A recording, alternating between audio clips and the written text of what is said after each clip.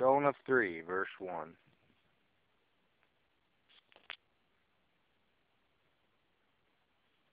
Jonah preaches at Nineveh.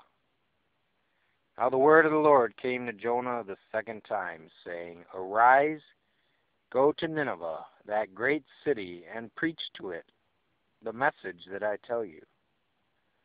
So Jonah arose and went to Nineveh, according to the word of the Lord. Now Nineveh was an exceedingly great city, a 3-day journey in extent. And Jonah began to enter the city on the first day's walk. Then he cried out and said, Yet 40 days, and Nineveh shall be overthrown. Verse 5, the people of Nineveh believe. So the people of Nineveh believed God, proclaimed a fast, and put on sackcloth, from the greatest to the least of them. Then word came to the king of Nineveh, and he arose from his throne and laid aside his robe, covered himself with sackcloth, and sat in ashes.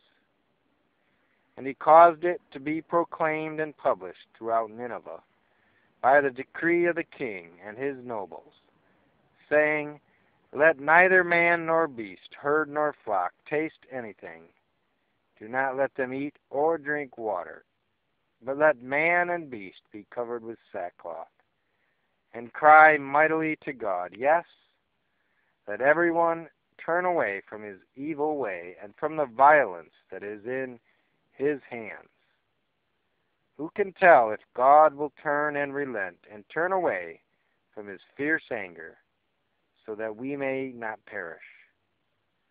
Then God saw their works, that they turned from their evil way, and God relented from the disaster that he had said he would bring upon them, and God did not do it.